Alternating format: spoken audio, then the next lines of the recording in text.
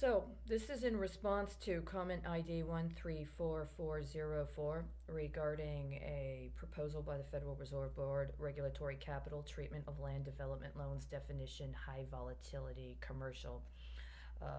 real estate exposure. R-1669. I'm only going to read the first part because this comment specifically for this time frame is going to address information that was brought up in the first part.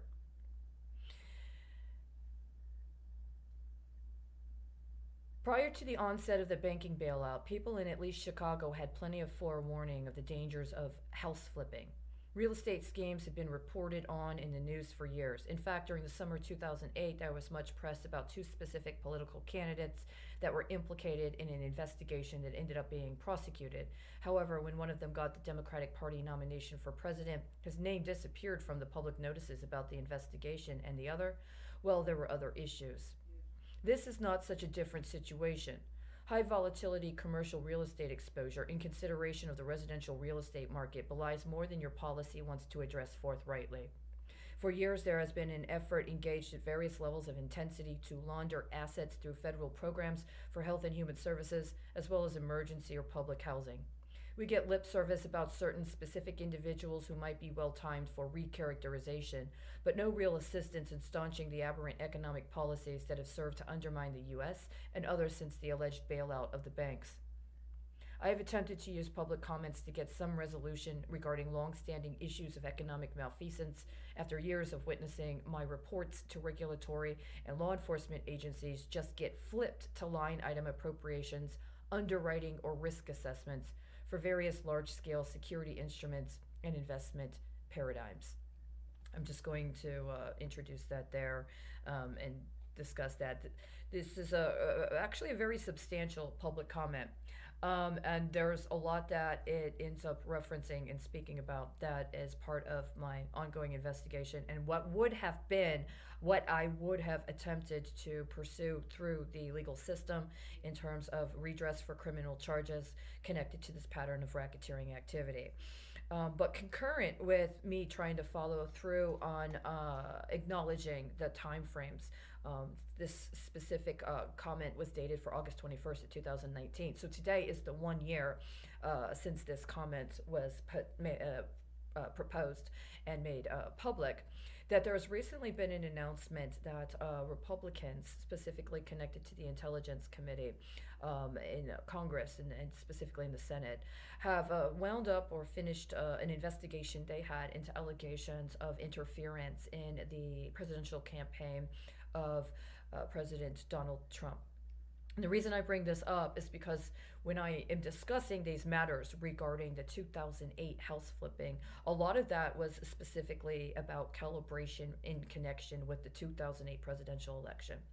And one of the things I've personally experienced, and I believe I am not alone, and that I've actually observed it through other people, is that in 2008 there were a number of political candidates who were attempting to run either independently or were trying to run with the Green Party. Especially in Chicago, it was specifically understood that there was a need to present a opposition to the Democratic Party entrenchment. And then hopefully there would be some people that would be able to get enough votes to go to Congress in order to begin a process to create actual political dissent within the Congress and the Senate. But I believe many of those people, and myself included, even though I did not run at the time, I was supporting a candidate who did, I believe they were politically disappeared. And I believe that part of what happened with the rollout of the Affordable Care Act is that certain of us were specifically targeted for political retaliation. And I actually believe that right now, what has been going on for the last 3 years in connection with these allegations of Russian hacking and in connection with allegations of spies is that people in the United States, including people that were born citizens of the United States, but that not agree with or accede to explicitly understood illicit activity that was being promoted by people in the Democratic Party, even if it was supposed to be on a sort of low level with an understanding that at a later point in time there would be policy change or material conditions that would change to make that previously illicit activity licit. People who did not agree to cooperate with this, people that were actually political dissenters, and people that did not want to cooperate with defamation and desecration of people in other countries being misrepresented as being involved in criminal or terroristic activity, so that people domestically could attempt to expropriate foreign assets for reappropriation for their own use, including intangible assets. I believe we were targeted. Some of us were disappeared, some of us were tortured, and I think and understand that what has happened since the allegations of Russian interference in Hillary Clinton's campaign, that what was really going on was an attempt to quiet any dissent within the United States that would have exposed the pervasive level of organized criminal activity that was a part of, in some manner, way, shape, or form, both the Trump and the Clinton campaigns, and that had been accruing and had been accumulating for a substantial amount of time, but specifically during the administration of Barack Obama, and specifically in the manners in which it intersected with the Affordable Care Act. And so now, with the release of with this report that's been released, and specifically with the discussions about the allegations trying to focus on election interference in Donald Trump's campaign, there's a couple of other events that are happening concurrently that are a part of what it seems to be a sort of de-escalation of certain tactics that have been used over the last year. But my concern is that people in this country, including people that may be first generation or may actually be immigrants, including from the former Soviet Union or from other countries, were specifically targeted through completely contrived and fake FISA proceedings, especially in ex parte, so that they could be dispossessed of their personal private property and political rights and have it expropriated for recirculation to other people who have basically been lying about their qualifications, their capabilities, and are doing what they can to co-conspire in what is currently an attack upon the planet using biological weapons. And so we're in a very significant situation here, and I absolutely believe that it's more relevant than ever to go back and investigate what was really going on, specifically during the 2008 presidential campaign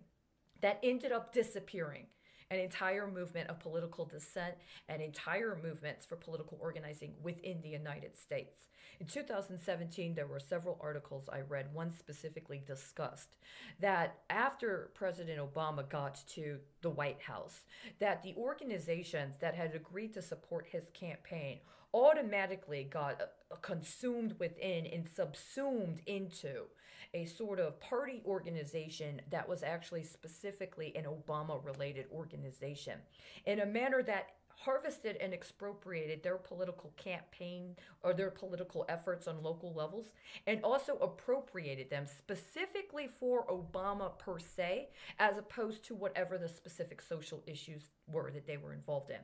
There are some currently publicly accessible information about the Obama administration's use of this concept of econometrics and how it factored into the campaign tactics. But my concern is that what happened specifically is that people who were a part of the Green Party, either at the time of the election or previously, were allowed to have their identities appropriated by members of the Democratic Party so that they could get green bonded to long-term securities deals that were themselves transitions or flips on securities deals that had already come due,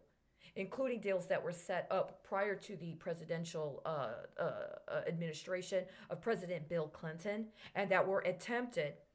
for a long-term process of recharacterization in order to expropriate political capital from movements and individuals that were critics of both the Democratic and the Republican Party, so that they could be subordinated, subsumed, and coerced into accedance to relinquishing their political capital to certain people within the Democratic Party. And what we've actually seen in the last several years is that people in the Democratic Party have been allowed to emerge as political candidates based on forgeries created by people who used to be politically active in other milieus and did not agree to cooperate with the criminal conspiracy at the heart of the Democratic Party for the last 10 years or more.